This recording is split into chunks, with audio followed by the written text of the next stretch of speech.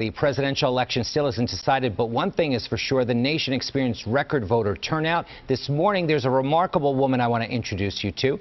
This is 107-year-old May Wesler. She lives in Milton, PA. That's up in Northumberland County. Yesterday, she voted in person, 107 years old. May's family tells me she always votes and cast her first ballot back in 1936.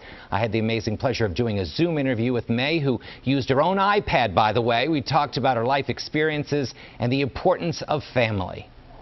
It's the family. Family means a lot, doesn't it? It certainly does. And there's one thing about this family. When we get together, we're all happy and doing things nice. No fights, no problems. We're all just enjoying each other's company. Of course, I don't know what they do behind my back. I'm telling you.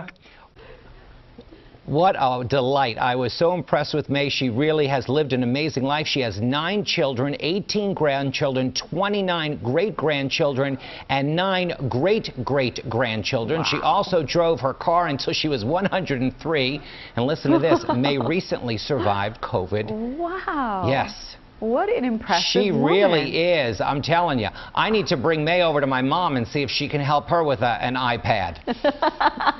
But just an absolute delight. Her son and her daughter were there too. Just a great chat we had yesterday. Seriously, what a blessing to have their mom, 107 years old. Isn't that amazing? And as sharp as a tack. Oh yeah. Oh yeah. I just want to give May a hug. Yes.